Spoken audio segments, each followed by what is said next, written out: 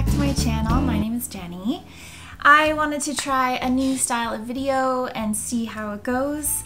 Today I am putting the finishing binding onto a quilt piece that I've called Autumn River. And I thought while I was doing the sewing live, I would be chatting to you about 4 movies that I watched on Netflix while quilting this quilt.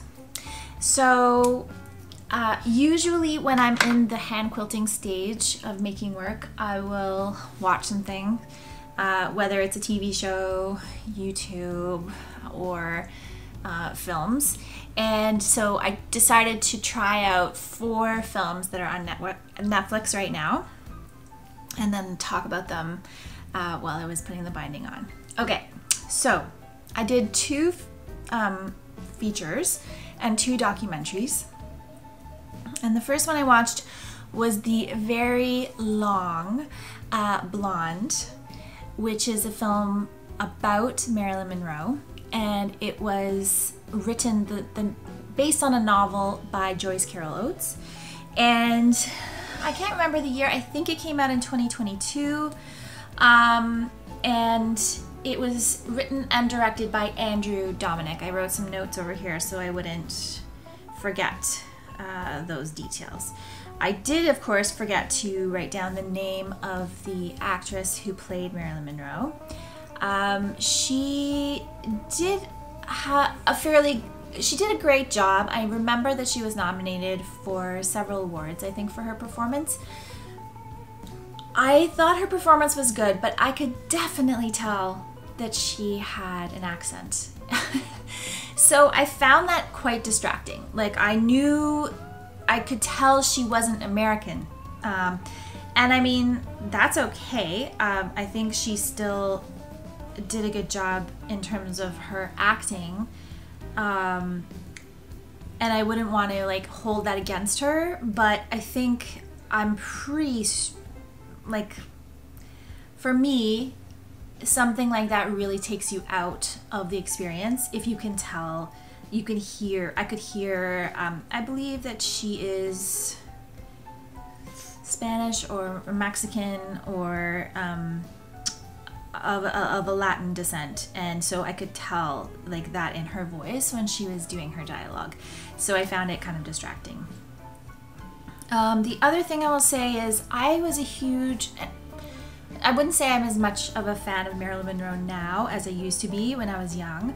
I really loved her, and I was drawn to her, and I'm not exactly sure why. I think many people are.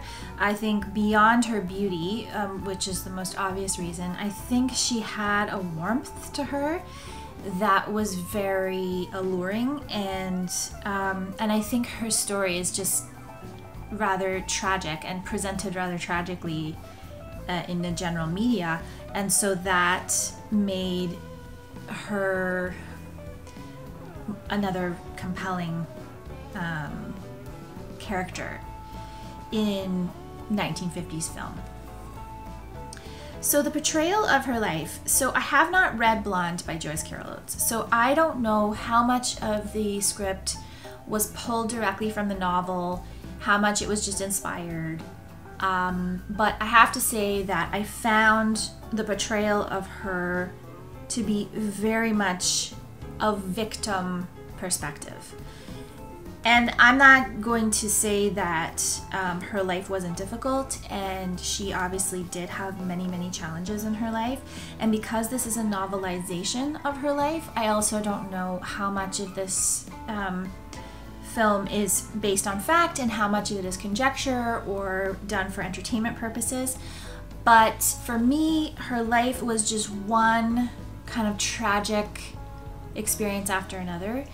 And I also found that she was very sexualized. So the actress herself, I found, was very sexualized in the film. And I think overly so. Obviously, Marilyn Monroe was a very sexual woman. She was a sex symbol. She was objectified by the men and the culture around her at the time. And we can never know for sure how much of that she encouraged or wanted and how much of it she didn't want. But I found it very difficult to endure the kind of constant objectification, constant reducing her down to her sexual experiences a lot, this story, and also her kind of the very sad and tragic miscarriages that she had, her failed marriages. Her career was definitely focused on, but in this kind of, again, like she was always kind of passively involved. So the fact that she became difficult when she was abusing some substances on set was kind of talked about, but then her ambitions and her drive was I found a bit downplayed.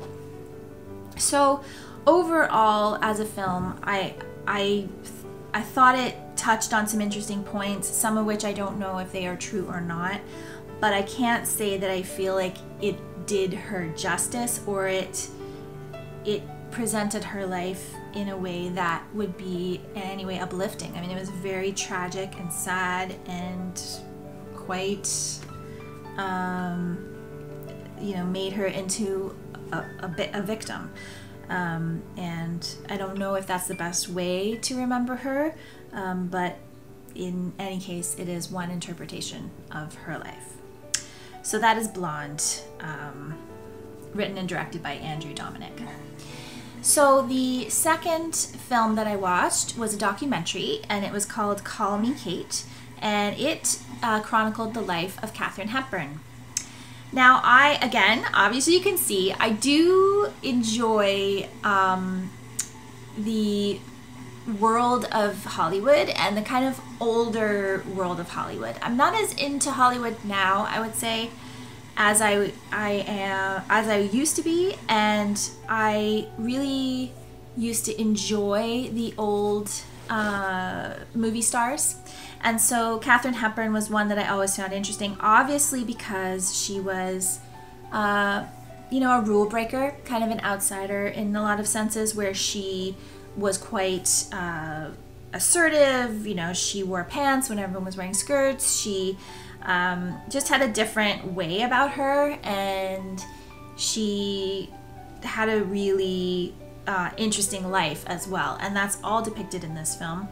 This new aspect of documentaries that this one used is that they do a lot of reproduction of like scenarios. So because they take like an actress, make her look like Kate from afar, put her in a room reading a book, or you see her looking out a window or walking in a garden or things like that. So this documentary has those kind of snippets in it, which I do find add a lot of context and give you kind of a sense of the person as you're listening to their voice. The other thing I wasn't sure of about this one was whether or not the voiceover was actually Katharine Hepburn, or if they were using an AI generator, which I know they did for the Andy Warhol Diaries, I think it was called, on Netflix. And at first I found that very disorienting to hear his voice and know that it wasn't actually his voice. But after a few episodes, because it's more of an episodic documentary, I got very used to it, and then I totally forgot that it was AI. And so they didn't state that it was AI, so I'm assuming that they either had an actress whose voice sounded similar do the voiceover, or they were using actual clips from Katharine Hepburn talking in interviews over the years. And they did obviously feature a lot of those, but a lot of those had the visuals attached to them at the time. So she was a really fascinating woman. She had a rather tragic situation happen to her in her youth. Her brother died under mysterious circumstances, which they alluded to in the film was suicide, but which the family never admitted. Katharine Hepburn was very assertive in Hollywood. She did create a lot of her own opportunities and kind of surrounded herself with people she felt were good writers, good directors, those types of things. She also did some stage, and I thought it was a great documentary. It's really interesting to learn more about her life and her retirement and her relationship with Spencer Tracy, which I did know about because I did read a book about their relationship years and years ago. So I did kind of know about their long love affair, which because he was married the whole time to his wife, and right up until his death he was living with Kate, but was still married. So he was quite a tortured soul, and they talk about him obviously quite a bit, being Katharine's longtime love in the documentary as well. And they also talk to Katharine's nephew because she never had children. So yeah, that one was very good.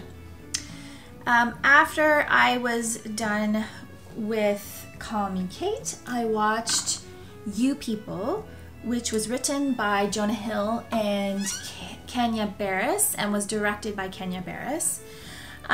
So this is a comedy, and I remember seeing the previews or the trailer and thinking, yeah, I definitely want to check this one out because it's a really interesting take on modern day inter-religion and interracial relationships. And so this is about a Muslim woman. Her parents are Muslim. Eddie Murphy plays the father, who falls in love with a Jewish man who is Jonah Hill, and his family is, portrayed as kind of the typical LA Jewish family, I guess. And he is in his mid-30s, I believe she is as well, and they fall for each other, and then they try to integrate their families and integrate these two cultures. So, I think both of the cultures are represented with a lot of humor, with a lot of tongue-in-cheek, but also, they're really talking about modern day racism, stereotypes that that different cultures project onto each other.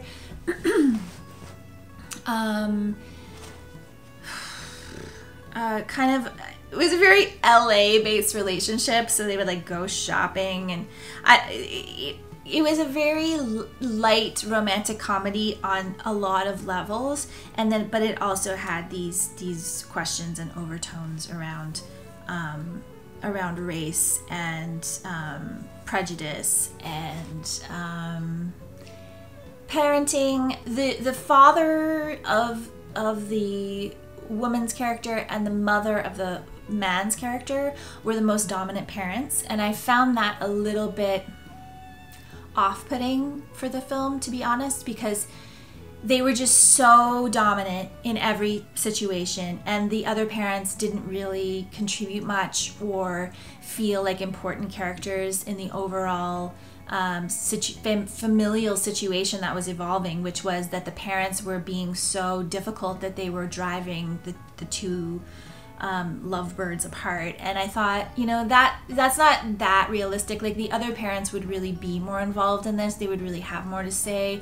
The children would probably be talking to the other parents about what's going on with the parent that is being difficult. So I just found that they didn't go as deep as I felt like a lot of those conversations should go.